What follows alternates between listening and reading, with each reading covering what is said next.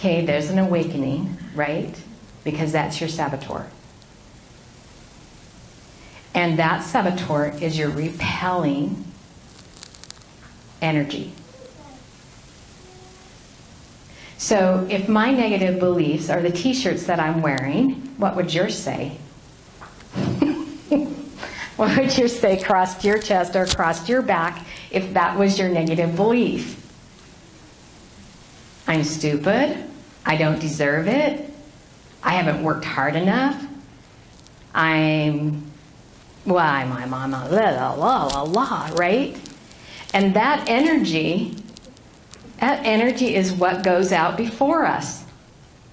If we believe we can have it, if we believe we're aligned with it, if our knower knows, what energy goes out in front of us? Certainty? Would that be a certainty energy? Would that be confidence? Pardon me? Worthiness? Absolute worthiness. How about I'm smart? How about I can create this? How about I'm well connected? How about I have help on both sides of this, both the unconscious and the conscious? How about I have help both on earth and in heaven? I have a whole tribe, not just a team. I have a whole tribe of helpers that's in alignment with my desire because I'm in alignment with my purpose. My 5-year-old knower is well and alive. Right? I remember being 5 years old and we were doing a program up on stage at church. And we were doing this little dance, right? And I'm on the front row. And guess what I'm doing? I'm looking behind me because I'm worried about how bad all the people behind me are messing up.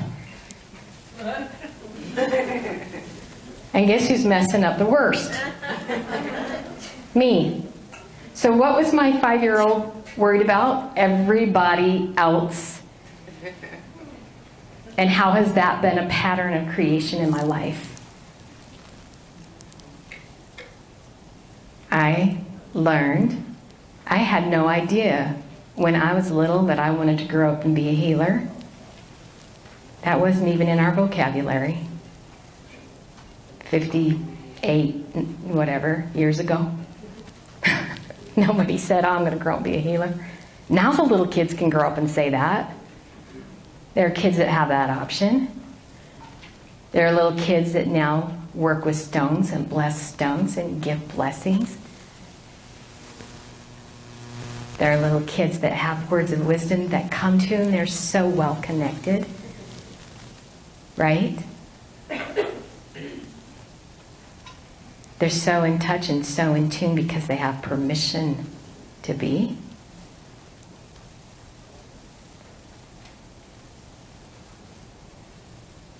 So, I didn't know what I was going to be, but I knew that I was worried about everybody else. That's kind of what a healer does, right? We worry about everybody else except ourselves. Yeah. Ask any healer. When was the last time they took care of themselves? All right. All right, so if you happen to have a negative core belief that you need to process, if you just discovered that in the last little bit, I want you to be able to know that I know there's lots of ways to process those beliefs, but I also want to put a plug in here for Novichi. And the reason I want to put a plug in here for Novichi is because Novichi doesn't just go back and do one event. Novichi goes back and does all of the events that are associated with that negative core belief. So it's as if you have this, now I have to see if I can do the mic and if I can do two wands in my hand, so if I'm, right. So this is our mind, right? And before the age of, let's say, 7 or 8 years old, everything that goes into our mind goes in as a belief. So if we're 5 and we're having a hard time tying our shoes, and somebody says to us, "What's the matter, you dummy? How come those shoes aren't tied?" Then that goes in as a question mark. I'm dumb with a question mark. But if somebody grabs us by the arm, kicks us in the fanny, and says, "You stupid kids, why isn't that shoe tied?" That goes in with what? Trauma. And all of a sudden, that's no longer a question mark. That is an exclamation mark. I'm dumb. Does that ever happen? Does it happen in 2015? Yeah. It's not supposed to happen, but it happens. And as perceptive and as sensitive as our little kids are now, it actually happens more. Because even if you think it, they feel it and perceive it. So, I'm dumb goes in with an exclamation mark. What happens along about the age of 8 or 9 years old is that we develop this thing called a critical factor that now divides our conscious mind from our subconscious mind. Conscious mind being our thinking mind, and our subconscious mind being our feeling mind. So we have all these emotions, and behind these emotions we have our belief systems.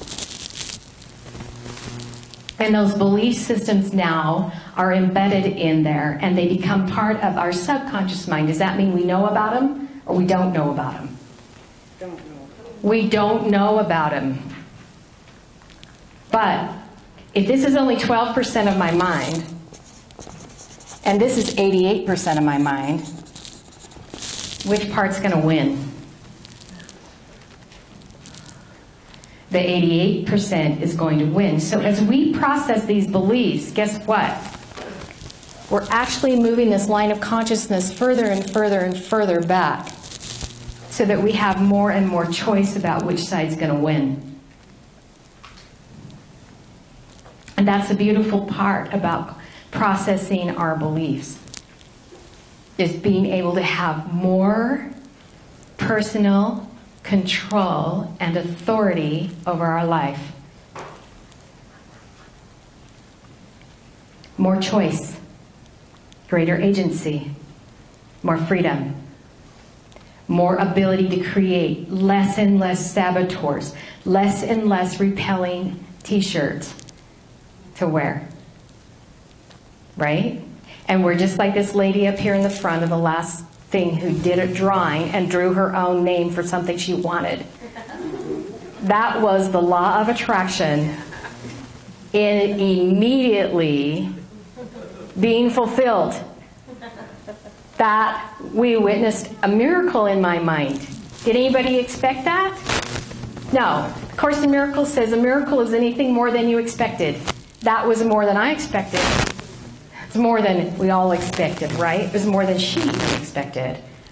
So what I'm saying is that when you are in alignment, when these are destroyed, when these negative core beliefs are destroyed and we're no longer wearing our repelling energy, and we are in alignment with the things that we want, then we get to create.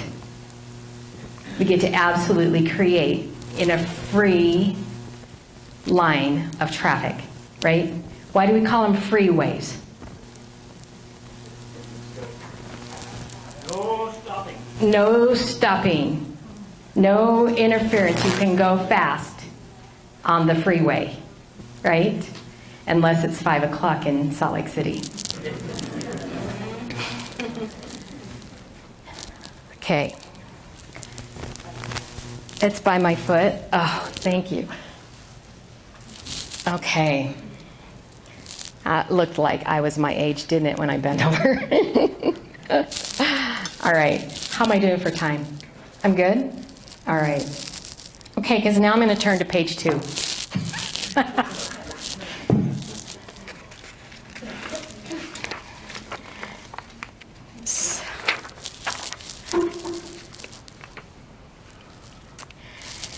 So when you understand the fundamental law of attraction, when you understand it and your saboteurs, your repelling energy is gone, right? Then it's going to work. It has to work. It's a law. It's a law, right? When you're dealing with the fundamental laws of nature, it doesn't matter if you understand how these laws work. The laws don't care if you understand physics. Gravity, light, thought, and other natural laws do not differentiate between a terrible person and a saint.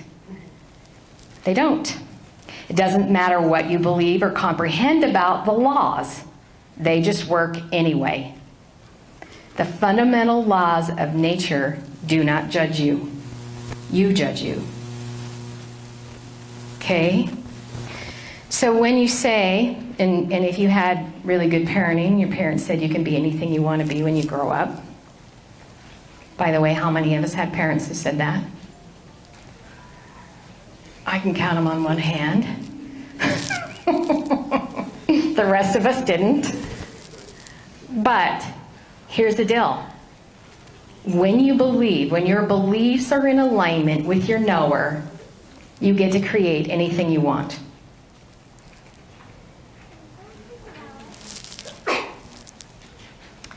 So, pure thought is real. Use it. A hammer is real. You can drive nails with it. A car is real. You can drive places with it. Thoughts are real, and they create things in an unlimited way. So now that we have been able to get you to that place where you can think what it is that you desire, I want you to take just a few seconds, and I want you to think about the thing that you desire now.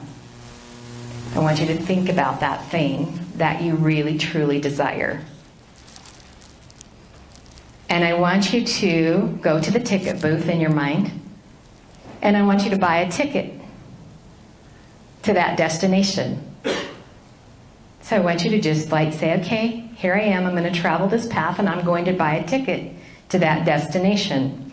Now there are some long trips and there are some short trips, right? But nevertheless, I'm buying the ticket to get to my destination, right?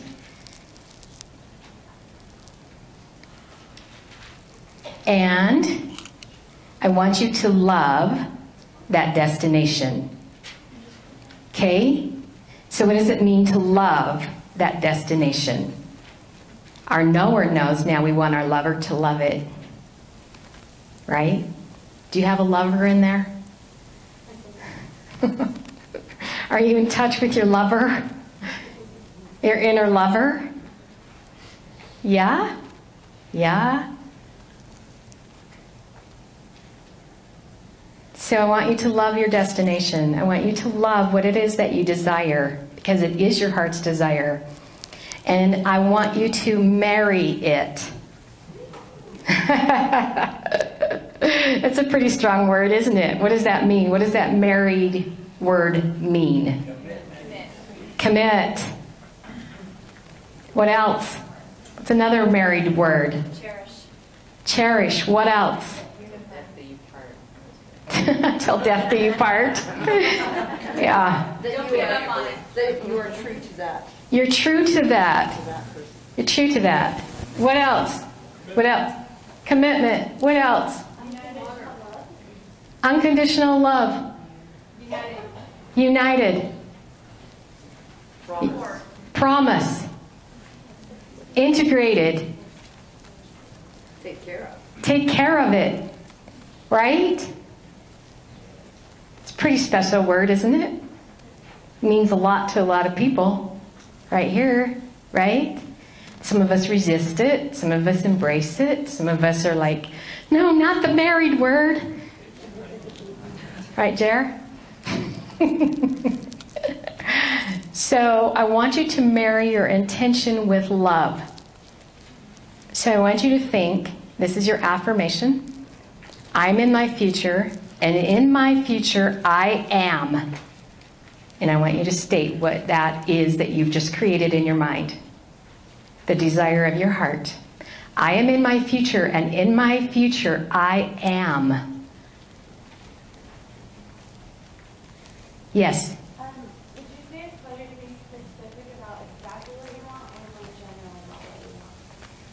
Do you want something specific or something more general?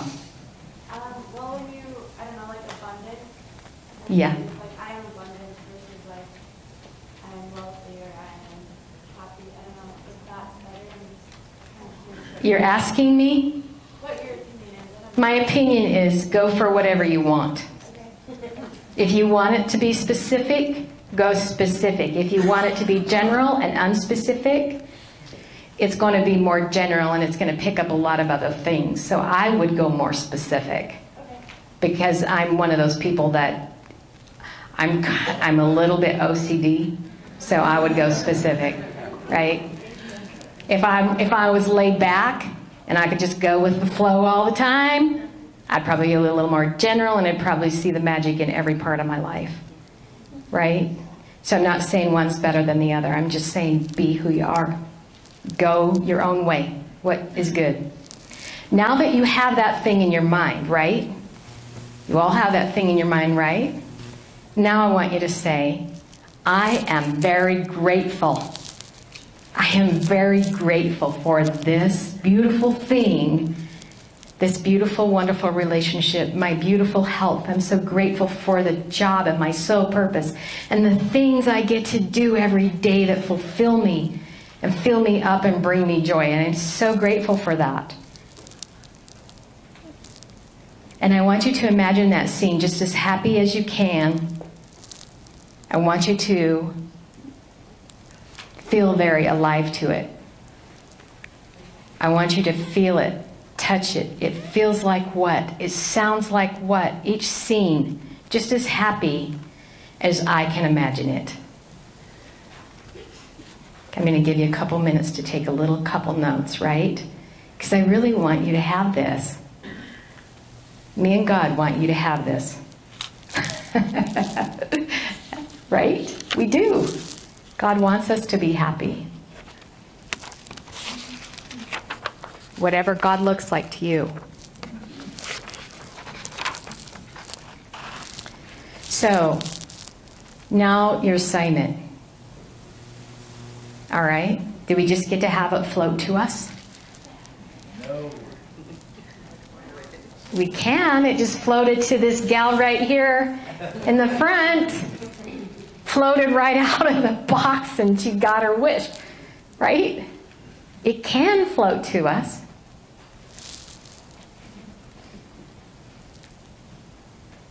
But if it's a life and a soul purpose that you want, then I'm asking you to create a discipline. Okay? And I want you to partner with your now inner creator as well as your divine creator. They're both divine, or however you think of it. Some of us think outside the box. But I want you to partner with your creator. And every day, or even more often, ask, what is my next step?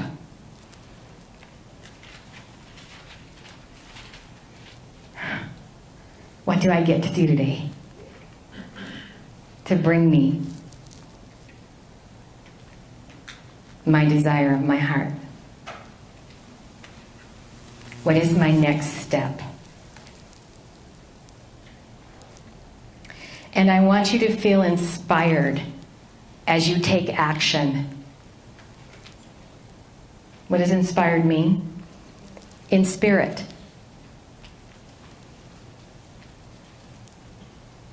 Inspired as you take action.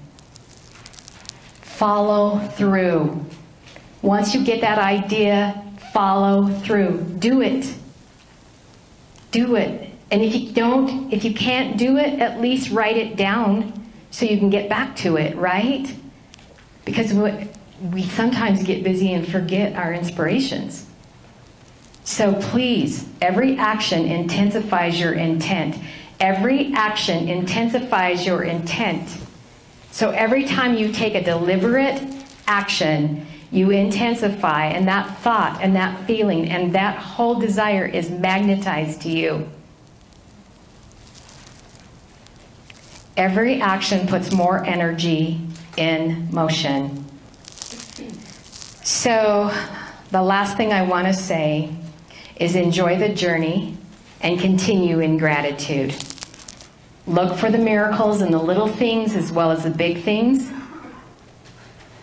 Acknowledge those miracles, celebrate those miracles, and celebrate your accomplishments along the way. And as you celebrate, that adds more and more intensity to your desired outcome. Thanks so much for being here today.